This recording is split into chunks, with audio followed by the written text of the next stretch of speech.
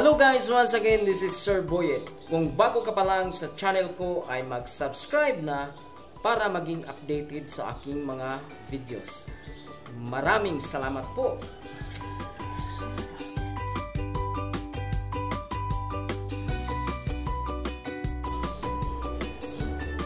Plants reproduce in different ways or modes. It can be reproduced sexually or reproduce asexually.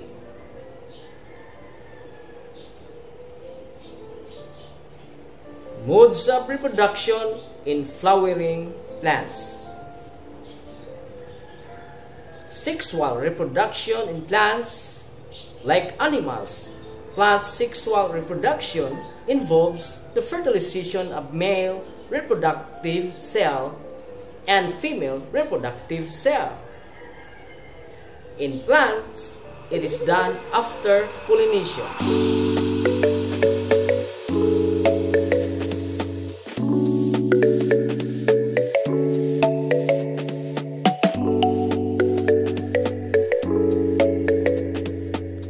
Flowering plants reproduce sexually through their flowers by pollination.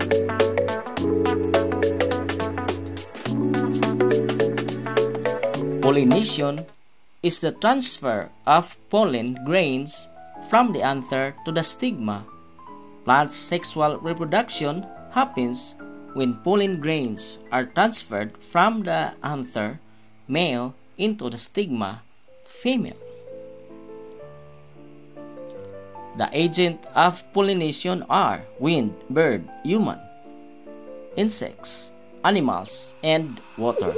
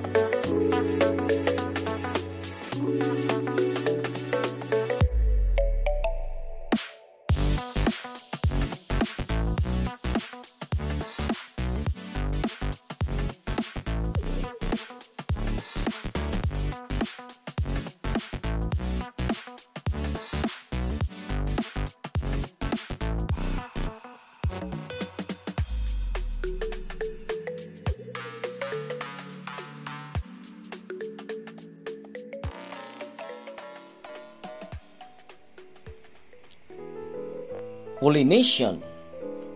There are two types of pollination: self-pollination and cross-pollination. Self-pollination is the transfer of pollen grains from the anther to the stigma of the same flower or to the stigma of another flower in the same plant. Cross-pollination is the transfer of pollen grains from the anther of a flower to the stigma of different flower that belongs to another plant but of the same kind. Once pollen grains enters the stigma, it swells and grows a long tube that travels through the style until it reaches the ovary.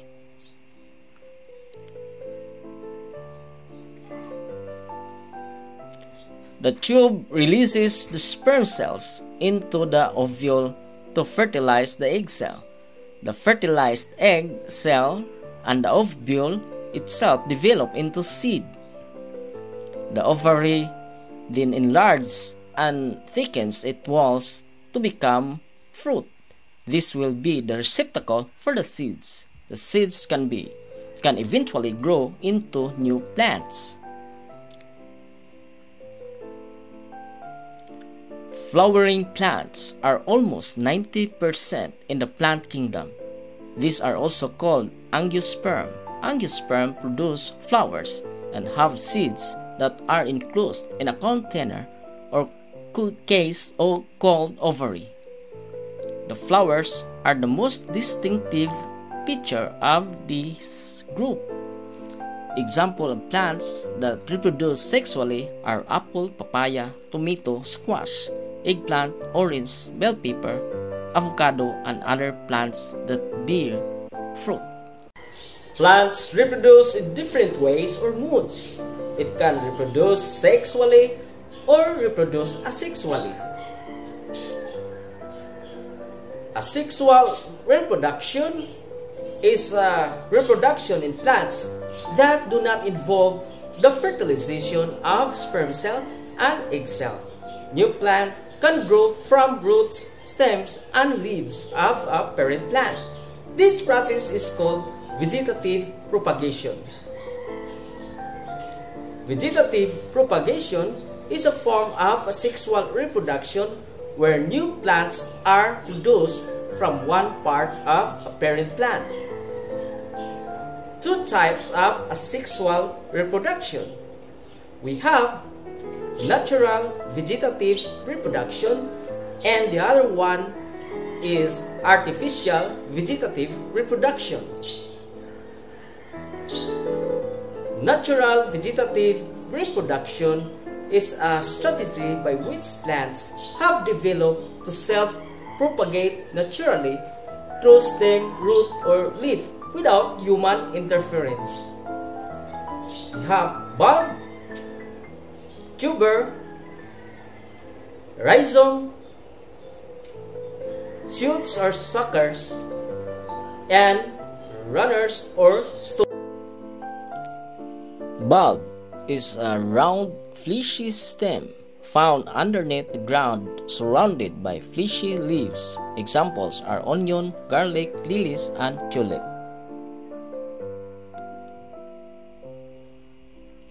Tuber is an enlarged portion of an underground stem that contains stored food. Examples are potato and sweet potato. Rhizomes is a stem that grows horizontally underground. Examples are ginger, bamboo, and lotus. Shoots or suckers are small plants that grows around the main plants. These shoots grow their own roots and can be separated from the main plant.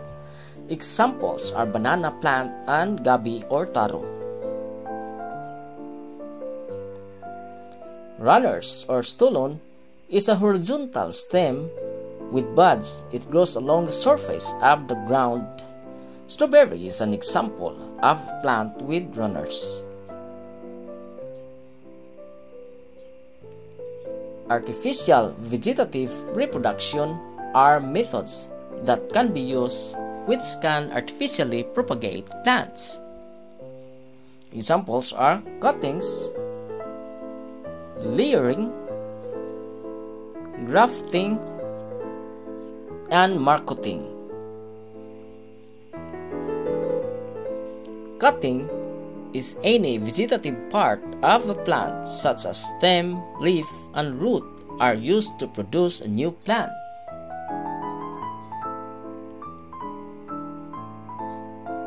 Layering, a stem is bent over that part of it is covered with soil.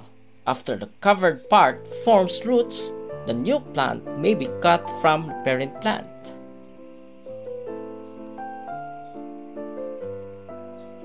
Grafting, two healthy stems from different plants are taken and put together.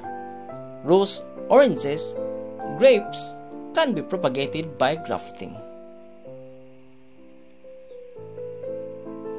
Marketing, this is done by removing portion of the bark of healthy stem.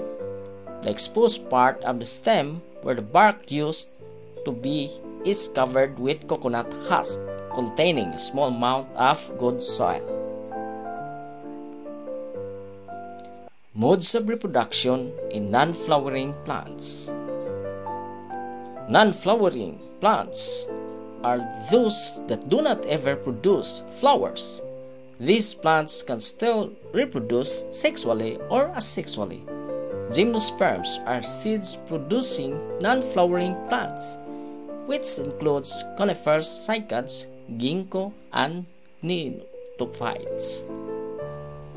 Ferns and mosses are non-flowering plants. Like fungi, they reproduce with spores formation or sporulation. The spores germinate into new plants as they carry by wind and land on an environment with favorable conditions. Ferns can reproduce sexually by their modified stems or rhizomes. Now, let us recall. Plants reproduce in different ways or moods. It can be reproduced sexually or can be reproduced asexually. In sexual reproduction, there are two types of pollination: self-pollination and cross-pollination. In reproduction, asexual reproduction, we have natural vegetative reproduction and artificial vegetative reproduction. Natural vegetative reproduction examples are bulb, tuber, rhizome, shoots or suckers, and runners or stolon. And artificial vegetative reproduction examples are cutting, layering, grafting, and marketing. Thank you for watching, and please subscribe for more videos update. Thank you. This is Sir Boyan.